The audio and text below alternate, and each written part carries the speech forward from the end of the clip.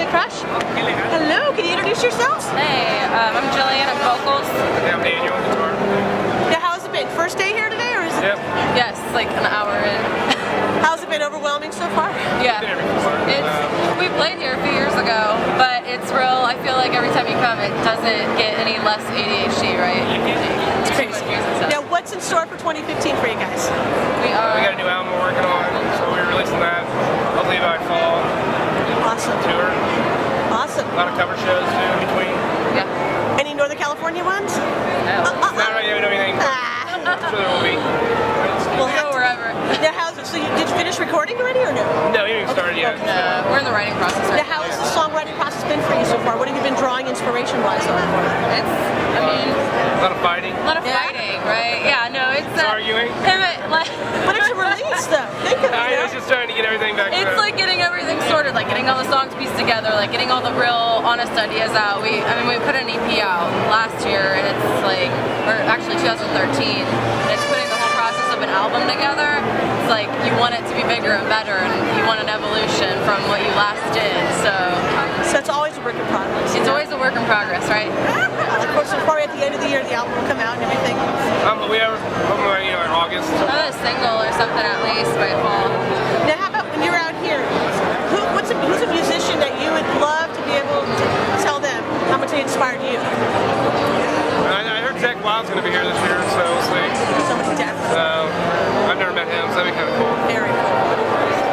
People that work hard. I mean, there's so many different. We both have so many different inspirations. So. No, you guys like a lot of variety of music too. Yeah. That's the neat thing. Is you don't pinpoint yourself, which is great. We need to get more used to do that. Yeah. I mean, like our original band is like rock, pop, and everything, but we're in a cover band too, so it's like we play everything.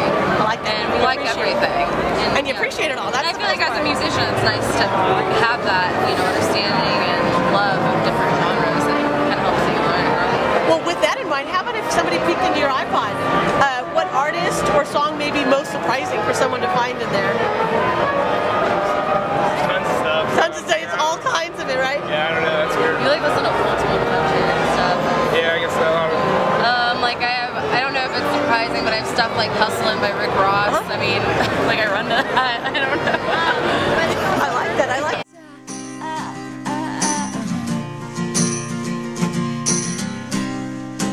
Baby, you're ready.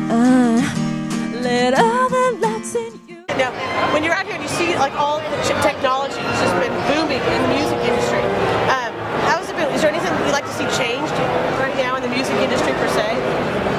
I mean,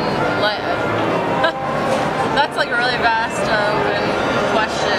I think there's also just so much of the technology and the music is like so readily at, anybody can sit there and plug in, and it's almost like honesty. You guys actually have the honesty of the music. You guys are bringing back, and that's so true. Is like, you're playing and performing what you guys want, and I think that is the best thing, and that's why I think this album is going to really show that to everybody that this is your guys' stuff and you're doing it. Right. Yeah. No, we just want to bring definitely more honest and just kind of, like I said, continue the evolution of what we're doing. So we're new element. Now, when you guys go out on stage, do you guys have any pre-show rituals you guys do, or anything beforehand? Argue, take a shot, and have some fun. Right. Yeah. I mean, warm-ups, like just kind of basic stuff. And trying to get the people back out to live shows. I mean, that's the hardest. Support live music. Yes. Please support live music. Yes.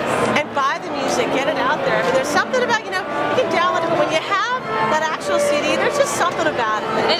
It's like a whole different experience. Yeah. It's like, I listen to vinyl, I have music on my phone, I have CDs, but it's like having that whole, I'm the dork that gets like a vinyl or a CD, and I'm like, and I read all the liner notes. You read it, exactly. And, from front to back, you play the whole album, and we're both into that, and I think there's tons of people still like that. It's finding that audience that really connects, I love it. With your stuff. And how about Daniel? What do you play? What guitar? What guitars? What guitars do you play? What's your I got some Gibson Les Pauls, PC Rich Mockingbird. I love those body shapes, so I'll get two of those. PRS, I love those. That's Taylor nice. You get a Acoustics. variety. That's great. They all give you some different sounds. I like that. Yeah. And so you guys are down here. You're going to be here all weekend, or? Today and tomorrow. Today and tomorrow. We're in Vegas, and then we got shows all week, all the way back. Awesome. Well, lastly, is there anything you'd like to share with your fans and our audience?